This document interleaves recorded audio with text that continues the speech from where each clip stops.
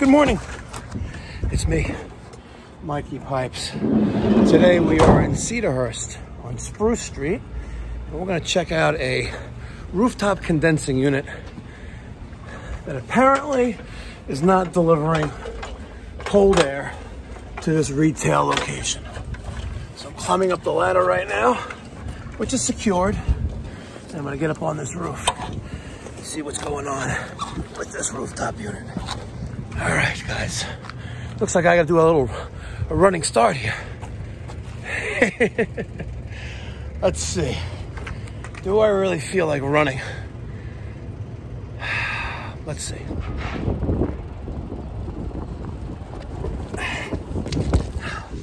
Did that. Easy peasy. All right. I think it's this one.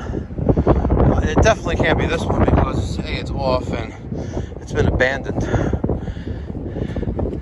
Why do these people leave old stuff on the rooftop?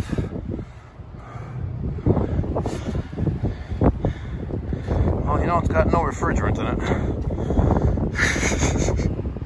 Wow. All right, let's take a look at this 3-ton, that 37. That 37 means 37,000 BTU, so this equals a 3-ton. Manufacture date, July 2000. And obviously this uses R22 as a refrigerant. Came factory charged with 79 ounces. Generally, factory charge is enough for the system and 15 feet of line set with the evaporator coil. I know that my equipment is directly below, so we may just be at 15 feet. There's a ductless mini split, I guess, for the rear building by Gree.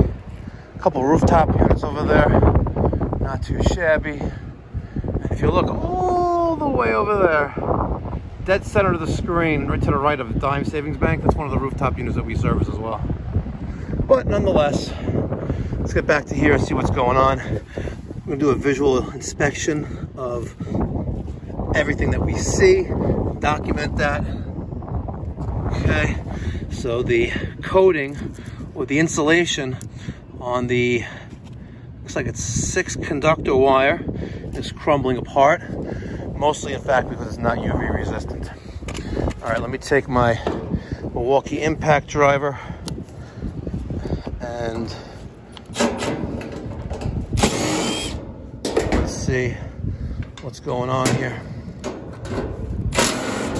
And yeah, let me not leave that there because I don't feel like going inside there. We'll put it right there. All right, any other screws? Negative. Okay. Now, first thing we're going to notice is that the contactor is not pulled in. See that? It's not pulled in. And we also have some wiring right there. You see that on, it's like one of the terminal connections, T1 or T2. It looks a little green right there. Other than that, everything's intact. We're gonna do a quick little test. All right, so I do have line voltage there, but let's just double check to make sure we have the proper voltage. And I'm gonna get my Fluke multimeter out. Okay, and one-handedly, let's put that to voltage, and let's see if we can test. Oh, popped off, bad boy. There's one there, and let's get the other one right there, and we have proper voltage. All right, so we got proper voltage coming in on L1, L2. What we don't have is the contactor closed. So next, we're gonna take off the our 24 volt connections to the contactor and see if we got any voltage. All right, I have my yellow and brown wire disconnected off of the contactor and I have no voltage.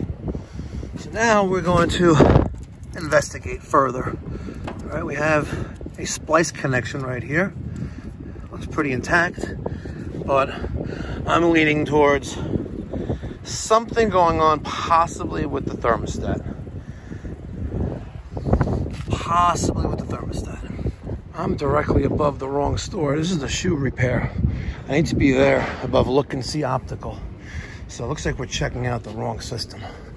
Let's go back up there and let's go to that Goodman unit instead. All right, let's see, 'cause I'm here. This store right here is that one. So the store here has got to be that one, the Goodman. Oh well, no harm, no harm done. That's right. Getting a little workout today. Congratulations to yesterday's winner, who correctly guessed the amount of push-ups that Peter did. We're mailing him out a Pipe Doctor Let's Go Bosch Summer 2022 t-shirt. If you're interested in any gear like this one, featuring the Bosch, let me show you what that looks like. Turn around. Let's go Bosch. Let's go Bosch. All right, let me put this cover back on and go over to the right unit. Oops. All right. So we have a, see that 30? Yeah, I'm gonna guess that's a 2.5 ton. And it is R410A. Good. So one of the first things I'm gonna do is just put my ear against the door. I don't hear anything. Let's see if we see a pressure switch, which I don't. So let's take the cover off and let's see what's going on. I lose my trend of thought sometimes. I was talking about the Bosch Mikey Pipe Doctor shirt. If you would like a summer 2022 t-shirt. Oh my God, I'm a mess today. I guess that little climb here knocked the life out of me. If you would like a summer 2022 Pipe Doctor Bosch Let's Go Bosch t-shirt, details in the description box down below. They are, ooh, it's pulled in too, look at that. They are $23, which includes shipping within the United States. All right, so we have a contactor pulled in there. See that? It's pulled in. So I'm wondering if we actually have this on. We don't have any voltage there. So we're missing. Look at this. What did someone do here? What did someone do this for? Wow. Why did someone do that? Power there. Power there. Interesting. I wonder why someone pulled the disconnect out. Now, some of you would be inclined just to plug in this disconnect. But we need to do our due diligence. We need to figure out why the disconnect is pulled and why it's left resting on top of the disconnect. So we're going to do a couple things real quick. We're going to check for some shorts to ground. All right, we're going to take our multimeter and we're going to set it to measure resistance or continuity. All right, and we're going to pull a line off the contactor and check for shorts to ground between T1 and ground and T2 and ground. And then we're going to take a visual inspection of the compressor to see if there's any burnt out wires or anything of the nature. All right, I'm going to set my multimeter to read that and to make sure we have good ground connection. Let's just put that there. See? So I got my one alligator clip of the multimeter on ground. Let's get that on there. Right like that. Okay, hear that? So now, nothing there, nothing there. So we don't have any shorts to ground, at least on the condenser fan motor or the compressor. All right, moment of truth. Let's see what happens here.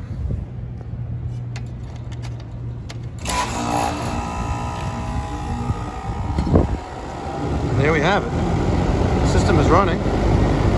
We're going to test the amperage draw on our system right now. So let's get one in there.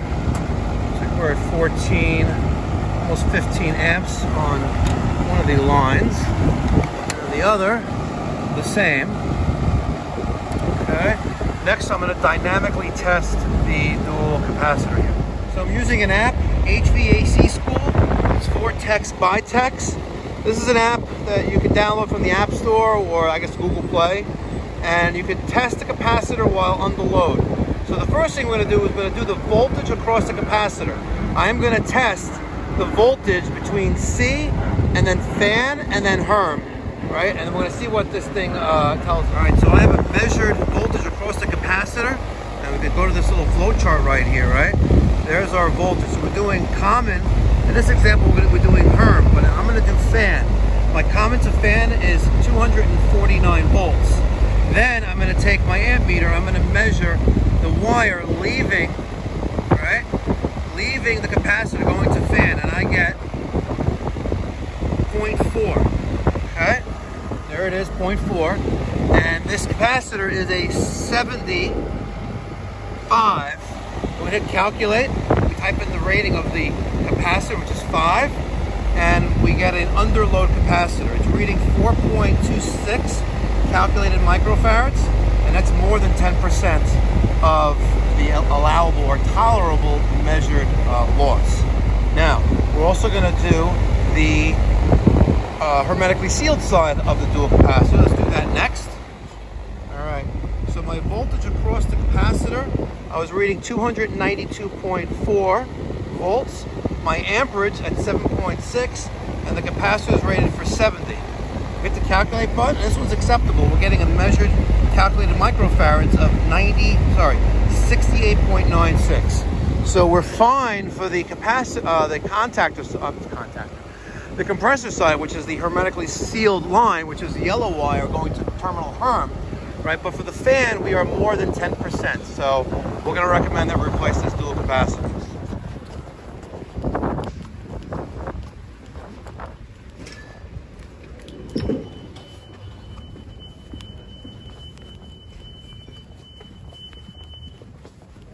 Yes, it is. All right, so I found the power plug, we call it disconnect, resting on top of the disconnect panel. Really? Yeah, so someone disconnected it. Someone disconnected power for whatever unknown reason.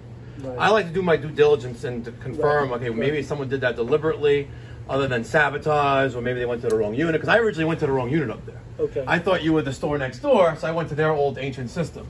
So then a lot of times the liquor store, or the gourmet glad place that has all the refrigeration there, they go up there all the time. They're like they're always working on those. You may want to if you have a small lock, you may want to invest in a little lock that we can put on the disconnect panel, that way no one can get into it. There's a you didn't write on it. I'm going to write on it now. I can. I'll put a label on it. If you're going to put a label on, just say eyeglass store. Yes. So or optical. So I did some testing on it. I tested the amperage of the compressor, of the fan. We tested the capacitor. The capacitor is under allowable resistance. You should replace that. Okay, fine. So I'll change that, and if you feel the air, it should feel cold. It's definitely colder. I just want to ask you something. Hi, puppy. Hi. You're a little doggy. Hi. Not the friendliest dog. Not the friendly. You know the little ones are always the terrors. They have a complex. Yeah, there's a Napoleon complex. She's very old. She's an old dog too.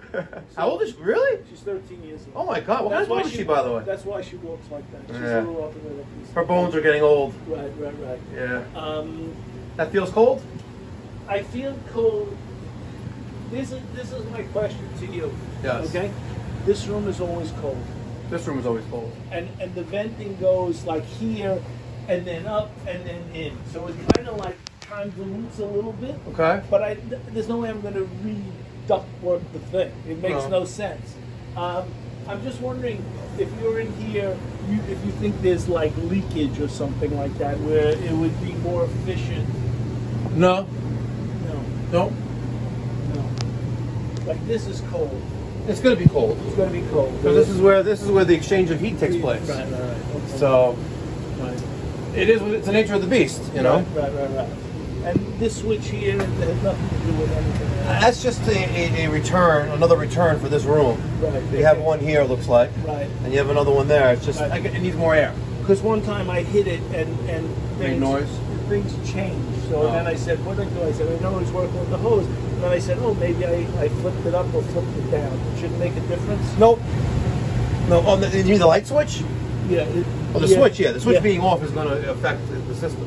All right. You know, it's like I don't know which is up or down. That's the right now. Up is on. Up is on. Okay. Okay. All right. Let me get a capacitor from the. You need to do, absolutely. I don't think. Are you growing anything good? What? The CBD from next door? They don't just have CBD. I know what they have. You can get anything. You can buy anything you want there. You can get anything you want there. I mean, I wish I had the clientele walking in and out. The way they they have do. all day long. It's crazy. It's unbelievable. Yeah. I mean, and the variety of people who come, it's unbelievable. They get every nationality, Orthodox, non-Orthodox. Everyone's getting high next door. But you know what it is? I'm smelling it everywhere. Not just. Yeah. I have an air freshener there. Okay. I have an air freshener. It's coming through the walls, huh? Because I don't want to smell it all. I don't mind it, but I don't want people coming and go, this guy getting high? You know what I mean? But you walk outside, or you walk in the city, or you walk down you any walk around, street around here. You kidding me? You're driving down the street, and the guy in front of you is getting high. You can smell it. It's everywhere. It's everywhere now. It's unbelievable. Let's go, Brandon. Let's see. Don't even need to go over pricing or anything. Just get it done. That's what I love about, commercial HVAC. They just want the job done promptly, efficiently, effectively, and they want you to stand behind your work. So I'm going to my truck right now. I got a Titan Pro. I got a 70/5. We're going to go throw this in that condensing unit, and we'll do another dynamic test under active load to make sure that the new dual capacitor is working properly. Even made a little label for the unit so no one else gets confused. All right, let me do this run again.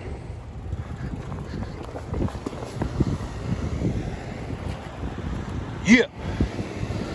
Yeah. All right. I'm gonna put the label down over there. Gets a little bit of protection from the sun. All right. Let me just discharge the capacitor by touching something between the terminals. Right, they are known to hold voltage, especially older ones. They're all self-discharging, but the older ones will still hold the charge, and you need to ground that out, otherwise you'll feel it, you know what I mean? All right, so what I like to do is just take a picture of the wiring at which particular terminal it is. Highly advised, especially if you're new in the trades, to know what goes. I happen to recall and have a great memory on things, so I'm not going to mark anything, but because I'm remembering what terminal's what. I know that the terminal that's for common or C has 4, and this is standard, industry standard.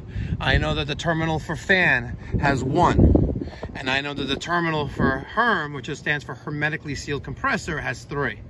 So I got my purple and my red on C. Purple and red on C. That's all I need to know. That's all I need to know right now. Let me give you guys a quick little bit of advice.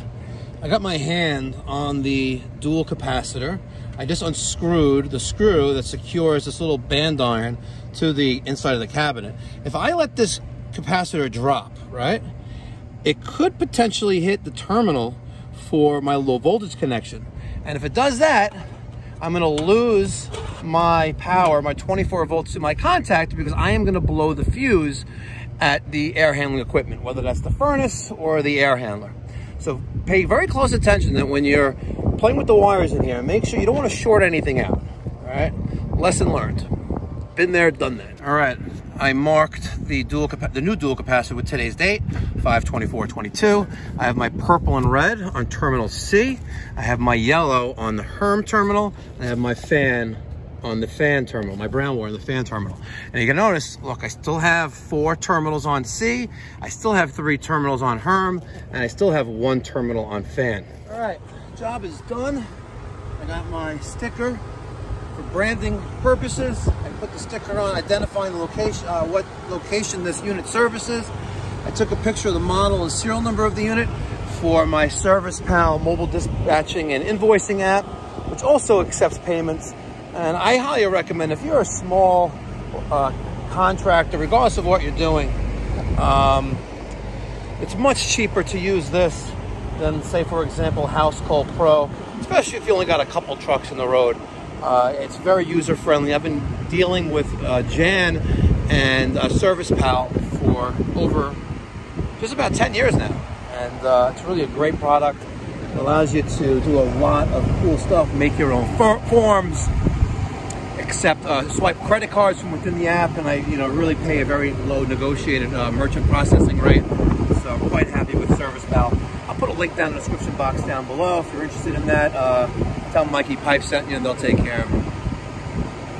All right, guys. Thank you so much for watching. I hope you learned something about dynamically testing capacitors while the system is running. When you do that, you eliminate the need to remove the wiring from the capacitor. And when you do that, there's always a risk that it's going to break or it's going to fall off when you try to put it back on, and you're going to leave, you're going to get a recall. So I like to test dynamically using the HVAC school app. It's really a great product. Check them out on YouTube. They have a great channel, and they're only about education and furthering the professionalism of the trade. And you really got to give them a lot of respect and a huge shout out for that. One other thing, don't leave your garbage on top of the system or on the roof like some of these other knuckleheads did. Do it the right way, and karma will reward you. All right, real quick, I just want to show you how I typed up the invoice for the customer who already signed it. I already got paid, and a copy, a PDF of the service invoice already in his inbox. Let me show you that real quick. All right, so here you go. This is the top of the form. I'm blocking out the customer's information. The service call complaint request was that the Train CAC was not working. Train is the brand of the indoor equipment. And as you can see here, my diagnosis. Found system running, but blowing ambient temperature air. Condenser located on roof. Found disconnect plug removed and resting inside disconnect panel. Checked for any visible deficiencies and shorts to ground. None present at this time. That is a key word right there. None present at this time. We reinstalled the plug. Cycled system. Tested system dynamically. Found dual capacitor out of range. Replaced. Tested okay. We have a line there for his model and serial number of the equipment that we worked on. If I also worked on the indoor unit, I could have also written the Train furnace model and serial number and the evaporator model and serial number. Below that is my the charges, my labor. There's a labor rate for a rooftop unit. There's the charge for the dual capacitor, which we guarantee for 24 months, parts and labor. Calculates everything on the bottom. We have tax included and payment received. The payment type was check, and there's his check number. We don't typically take checks from our customers, but I know where he lives. I know where he works. And if you're going to write me a bad check, which I doubt in this particular case, but you never know, but I did take his check. The company policy is that the only forms of payment are cash, debit, credit cards, and you pause for a second, gold bullion, bearer bonds, diamonds, scrap gold, crypto, including Bitcoin, Ethereum, Doge, all that good stuff. That's when you get them to laugh a little bit, right? Because one of the things you want to do, especially when the first time greeting a client, is let them, be friendly yet professional. A client, a consumer is more inclined to be comfortable doing business with you as if they trust you and you have that bond already.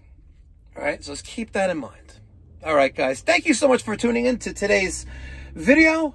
I really, really appreciate it. If this is your first time viewing a video on my channel and you like this, type of video, let me know. Let me get your thoughts and feedback down in the comment section down below.